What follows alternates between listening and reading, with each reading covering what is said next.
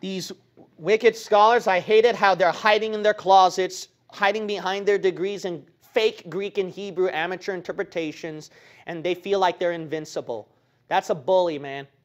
I don't like that.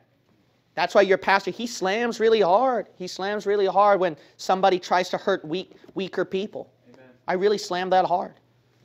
I really slam that hard. I disdain that.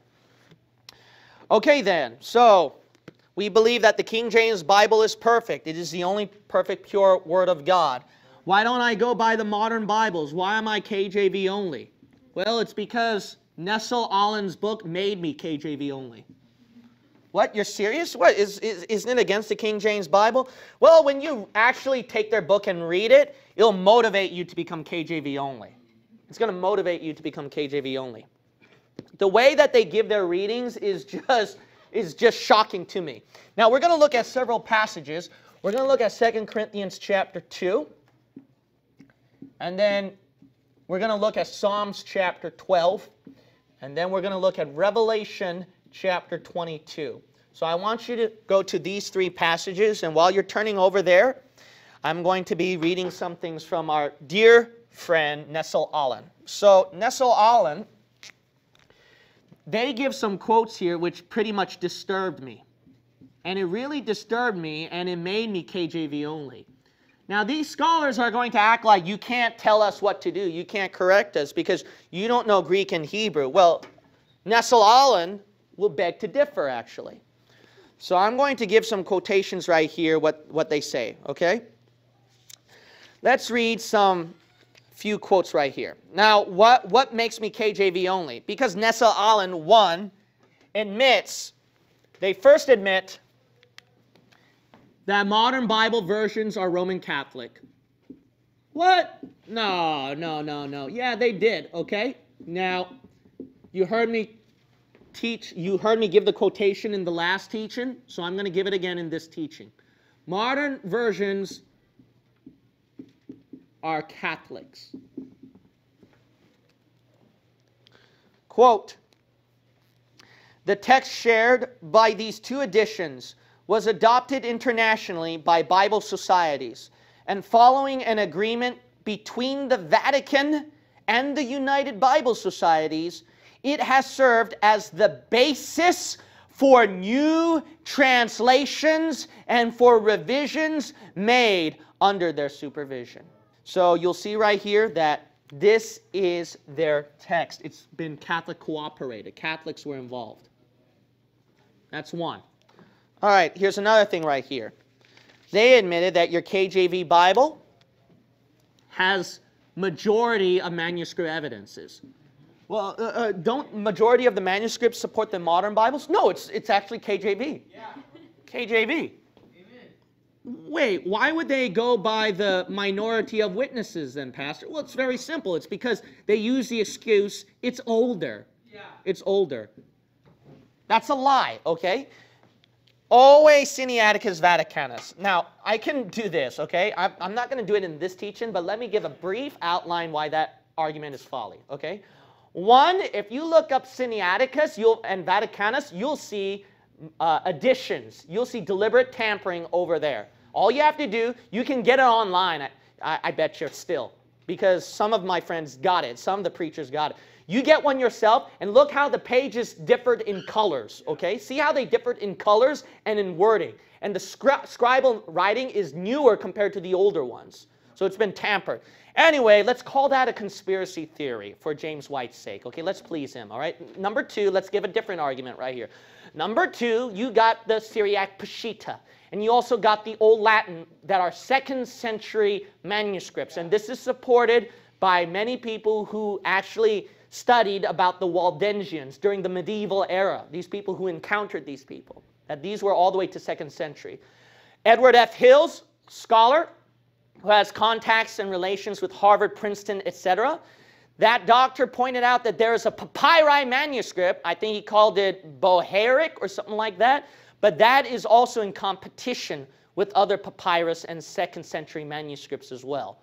Not only that, you got Alexandrian manuscripts themselves that actually support KJV readings compared to modern Bibles. That's given at a different video. Not only that, you also have papyri manuscripts that support KJV readings, not the modern versions themselves. There are certain passages. So see, that's just a short answer for older is better. That's just nonsense, okay? There are older things out there. There are two more arguments against that as well, but I'm not going to give it. Okay, but let's give out the point right here. It's majority of witnesses. Why is that? They admitted it right here. Okay, so the symbol they use here is TR.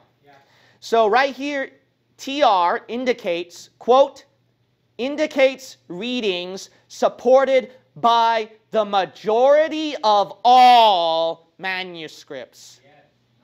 Quote. Amen. Right here, okay? Amen. Page 55. Always including manuscripts of the Koine type. Koine Greek. Isn't that what we're trying to go with the New Testament? The original Koine Greek. Yeah. Right? Then why don't you go by the majority of all of that? What in the world?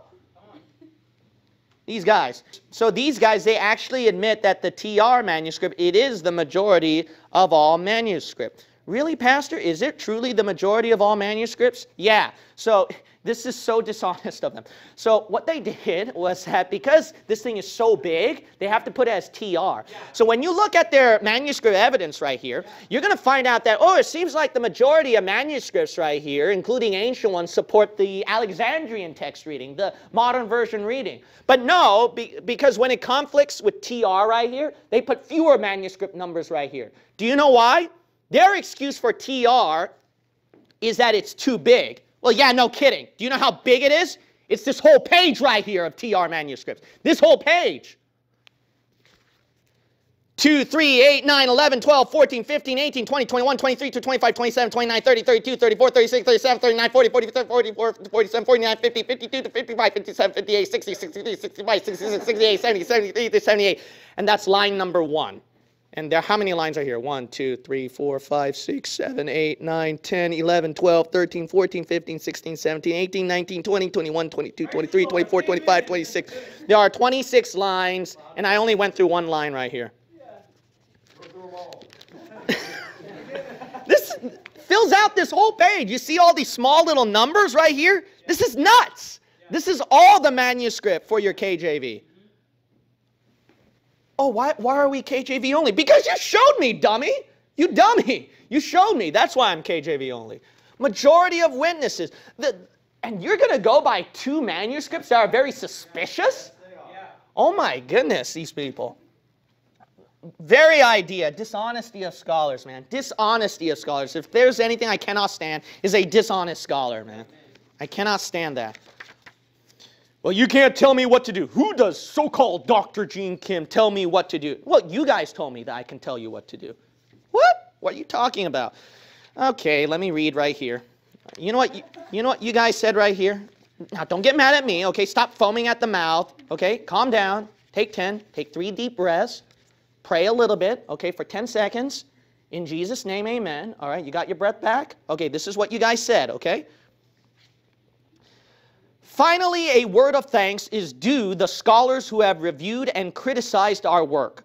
We have learned much from them, and we earnestly request that they and all our readers will continue to contribute toward the improvement of this edition, that the cause of New Testament scholarship may be advanced. Can I get an amen on that? Yeah, amen. I want New Testament scholarship. I'm talking about genuine Greek and Hebrew scholarship to improve. Let's do it, guys. Let's do it. You guys said that at your, let's see right here, very first pages of first pages right here. Your foreword. You said that in your foreword right there. Now don't get mad and calm down, okay? So don't get mad at me. Don't criticize me. Don't make fun of me. I'm just doing what you guys wanted me to do, what you requested me to do. I have the freedom and the right to critique. If you got the freedom and the right to critique this book, I got the freedom and the right to critique you. Amen. I show zero respect to that. Okay, 2 Corinthians chapter 2. You know what the problem with these, wicked men are? Whenever you bring up a corruption in the modern Bibles, this is their getaway card. Listen now. Their getaway card is, well, you can't really blame them. It wasn't a deliberate tampering. It wasn't a deliberate tampering because there was a Greek word that was missing up a certain line. So that's the reason why they didn't think that it was God, but that it was He manifested in the flesh. Show them John 1:18 about the begotten God. Well, you can understand that it was because the words are just so crammed in together or whatever. So it's not like they deliberately made Jesus a begotten God. These were sincere men, sincere scholars. You can't just get on them by telling them that they were deliberately corrupting the Word of God and there was some evil conspiracy behind it. Here, you know what? Then what you get on them? What you get on them is this. It seems like to me then that then you don't believe in corrupting the Word of God. There is no such thing then. Yeah. Who is God talking about then? While you justify every Alexandrian scholar during those days, Paul warned you before Alexandria, Egypt, about these people who were currently corrupting the Bible. Look at 2 Corinthians chapter 2. Then who is he talking about? Who is he talking about corrupting the Word of God? I mean, if it's not the NIV, ASV, the NESV, and the Alexandrian manuscripts, then can you please tell me who? At least say that the KJV translators were deliberately corrupting the Word of God. At least honestly say that the Byzantine manuscripts, there were people who deliberately corrupted the Word of God. At least be honest and say that. They don't want to say it. Because what they want to say is that every Bible is fine, whatever you prefer. Yeah. So they do not believe final authority, a perfect Bible, see? That's their problem. 2 Corinthians chapter 2. Verse 17, for we are not as who? Many. Wait. How many? Many. This is not a widespread conspiracy. Paul thought so. Yeah, exactly. Paul thought so. And he knew more Hebrew than you, I betcha. The original Hebrew that time. He knew the original Greek too that time too, because he was writing in Greek. For we are not as many which corrupt the Word of God, but as of sincerity, but as of God in the sight of God speak we in Christ. Look at Revelation 22. Revelation 22. Then who is he talking about adding to his words and subtracting to his words then? Who is he talking about? And there's got to be many of them too. It has to be a widespread conspiracy. Yep. Has to be. Why? Because the Bible says so. Yes. The Bible says so. Look at Revelation chapter 22. Oh, it's only talking about the book of Revelation, says Judas White. Okay, then. Then you actually said that the KJV and the Greek manuscripts, or the Greek manuscripts that the KJV came from, there were problems with the book of Revelation. So at least be honest and say that they were corrupting the book of Revelation in subtracting or adding to Revelation. I didn't say the whole Bible. I said Revelation. See, you wouldn't even admit that. You wouldn't admit that. Dirty dog, I caught you, man. Let's look at verse 18. For I testify unto every man that heareth the words of the prophecy of this book. If any man shall add unto these things, God shall add unto him the plagues that are written in this book. And if any man shall take away from the words of the book of this prophecy, God shall take away his part out of the book of life, and out of the holy city, and from the things which are written in this book. You got to be careful of this idea that the manuscripts with fewer readings is far better. Hey, John warned you about taking words away. Well, that's only the book of Revelation. Okay, then the book of Revelation will say. They were taking out things. Not only that, John warned you about adding as well. They think that, oh, when they were adding things, that is corruption. Wait a minute, no.